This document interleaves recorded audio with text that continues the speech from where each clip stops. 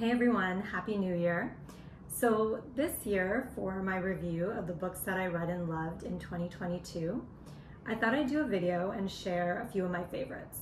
So it was a bit difficult to focus this year with everything happening in the world, but as usual, books are a great comfort for me, and I find a lot of comfort in immersing myself in another world.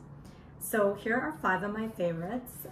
The first one is A Politics of Love by Marianne Williamson. It is a handbook for a new American revolution. So I had the pleasure of meeting Marianne when she spoke in Toronto this year. And her vision is to return back to the root of the word politics, which means of the people. She ran for president in 2019, and I really hope that she'll run again because she is exactly what the world needs right now. The next book is The Happiness Advantage by Shawn Achor. So Shawn has a great sense of humor. He studied happiness at Harvard, and he was able to maintain a sense of awe and magic about even being there, whereas he noticed a lot of his peers got caught up in the daily competition and the stresses.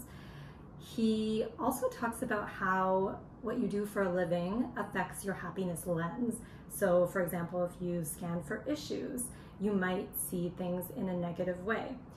And he helps to identify your happiness blind spots and how to fuel a positive brain for success in work and life. The next book is Whereabouts by Jhumpa Lahiri. So this is the author of The Namesake and The Interpreter of Maladies.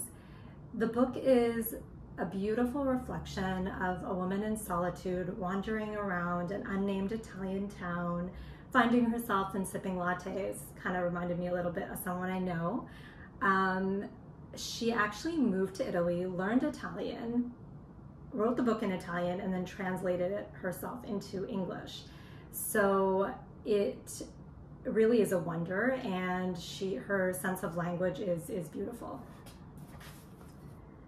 The next book is You Still Look the Same by Farzana Doctor. This is a collection of poetry that is beautifully written. She talks about being a woman in her 40s. There's actually a poem titled 43. She talks about past loves, trauma that has now informed her activism, which I also am very passionate about.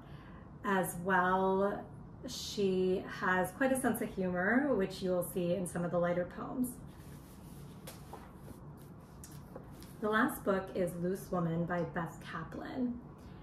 Beth was one of my writing instructors at U of T, and I was looking forward to this memoir where she truly does let it all loose. She doesn't hold anything back, and my favorite part is when she talks about her transformative experience when she volunteers in France.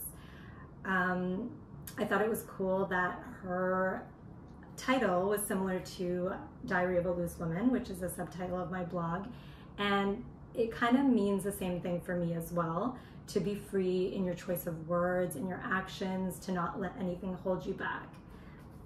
So those are my top 5 books. I hope you enjoyed it, and I would love to hear about your favorites too.